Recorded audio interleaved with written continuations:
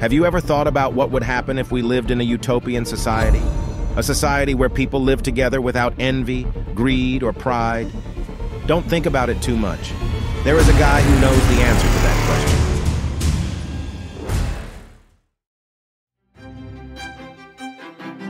Bernard Mandeville, an 18th century philosopher, had a unique perspective on human nature and vices. In his work, The Fable of the Bees, he argued that a world of complete peace and devoid of vices is not possible.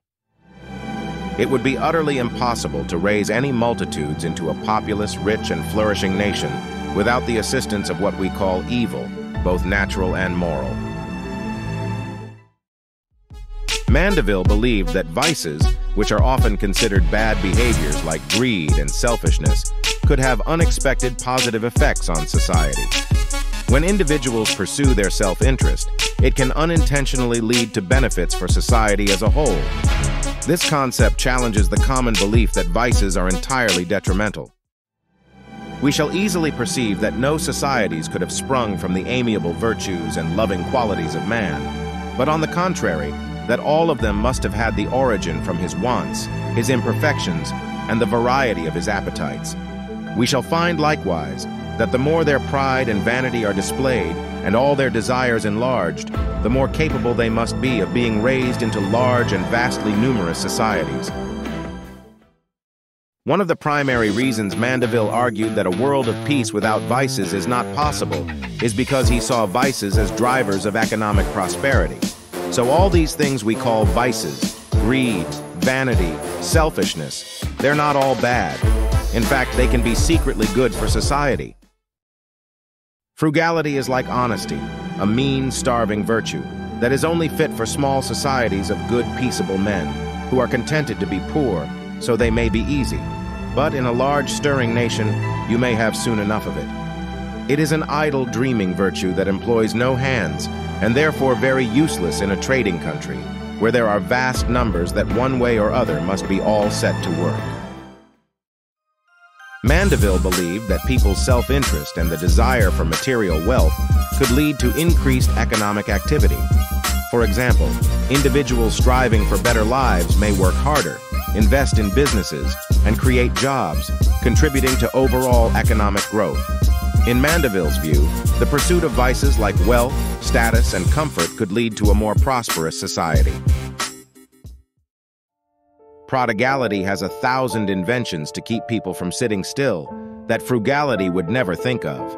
And as this must consume a prodigious wealth, so avarice again knows innumerable tricks to raise it together, which frugality would scorn to make use of. Mandeville also emphasized the importance of vices in maintaining social order. He argued that self-interest and competition was necessary for a well-functioning society. While these vices might seem negative on the surface, he believed they played a crucial role in keeping society balanced. For example, the desire for recognition and status, driven by vices like vanity and envy, could motivate individuals to achieve great things in fields such as art, science, and technology. These accomplishments might not have happened without the competitive spirit that vices can foster. If we look narrowly into it, we shall find that the sacrifice of ease and pleasure is only made to envy and the love of glory.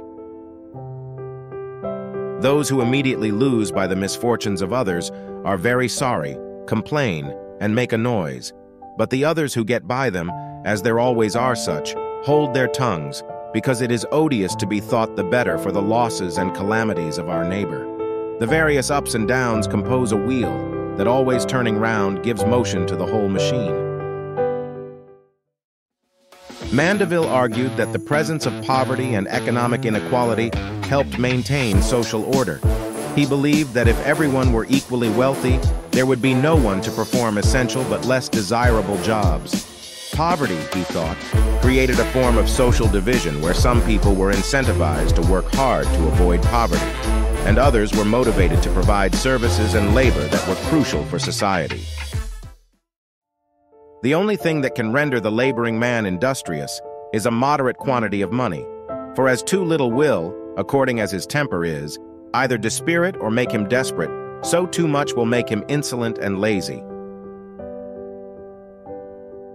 All men are more prone to ease and pleasure than they are to labor, so that they have nothing to stir them up to be serviceable but their wants, which it is prudence to relieve, but folly to cure.